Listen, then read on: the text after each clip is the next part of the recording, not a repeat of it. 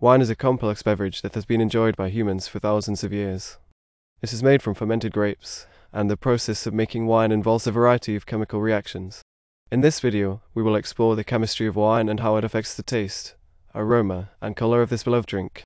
First, let's talk about the grapes themselves.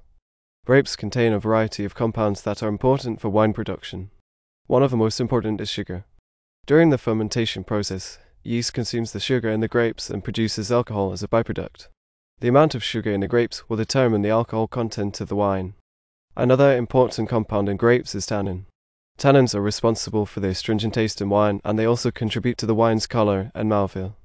Tannins are found in the skins, seeds, and stems of the grapes, and they are extracted during the winemaking process.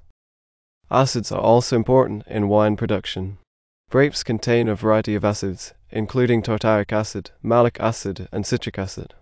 These acids contribute to the wine's flavor and help to balance the sweetness of the sugar. During the fermentation process, a variety of chemical reactions take place. Yeast consumes the sugar in the grapes and produces alcohol and carbon dioxide. This process is called alcoholic fermentation.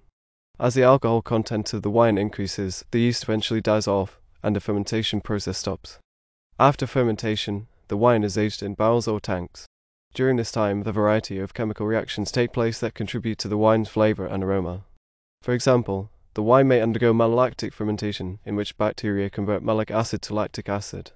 This process can give the wine a buttery or creamy flavor. As the wine ages, it may also undergo oxidation. This process can give the wine a nutty or caramel flavor, but too much oxidation can cause the wine to spoil. In conclusion, the chemistry of wine is a complex and fascinating subject. From the sugar in the grapes to the chemical reactions that take place during fermentation and aging, every step of the winemaking process involves a variety of chemical reactions that contribute to the final product. Understanding the chemistry of wine can help us appreciate this beloved beverage even more.